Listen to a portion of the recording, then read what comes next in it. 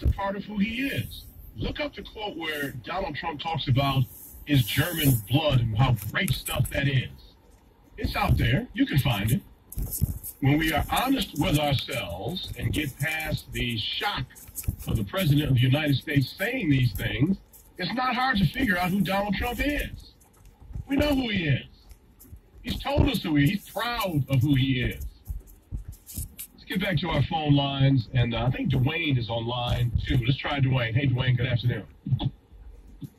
Hey, well, first of all, I just want to say I'm so thankful to your brother, man, because as the caller prior said, if it wasn't for him, I wouldn't be able to talk to you. The reason I say that, not only that, I have two sisters. One sister donated her kidney to her ex-husband, and my sister, my older sister, donated her kidney to her son. So I am so thankful for them, your brother, and more so just to be able to talk to you today, my brother.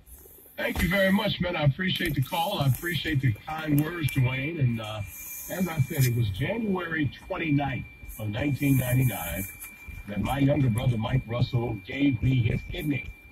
And without question, it allowed me to still be alive here today.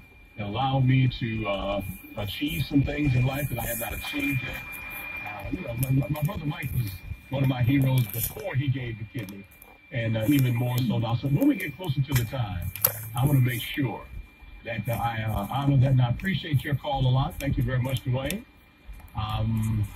Yeah, very thankful for my brother Mike, and I got a little emotional there for a second. Appreciate you, brother. All right, let's see. Next time for one more call, we do. And let's make that Joseph, who is on line 5. Hey, Joseph, good afternoon to you. Hey, good afternoon, Cliff. You know, I love your show, but I'm trying to understand. You said reservations was part of reference for the indigenous people. Did I get that correct? I'm saying that the Native Americans, as poorly and horribly as they were treated, even the federal government left them some lands for them to live on and to own that are sovereign amongst themselves. Now, they used to own it all. It was, poisoned and killed and slaughtered and moved and diseased by these Europeans to essentially obliterate them from the land.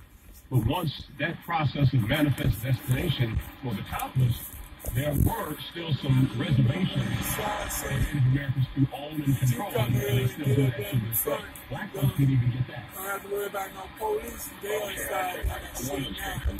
Reservations compared to what they had. They had that horrible conditions on most of these reservations. Yes, oh no, I understand. The lack of, I mean, it's horrible for these folks. No, I agree.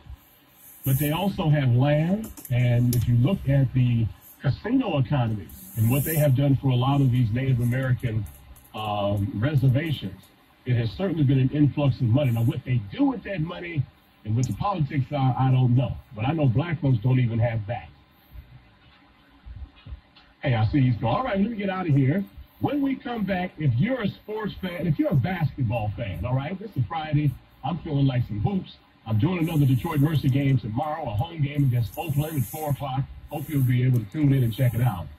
But this ongoing conversation, who was the greatest basketball player from Detroit in history? Who are the greatest hoopers to come from Detroit? We're going to have Eric Pate on next. We're going to have that conversation. If you know anything about hoops, if you think you know anything about hoops, give us a call. We're going to have this conversation. I'm going to keep a list. I'm going to keep a running tally, and we're going to see who wins this argument. We'll be right back. This is 910 AM Superstation, the future of radio.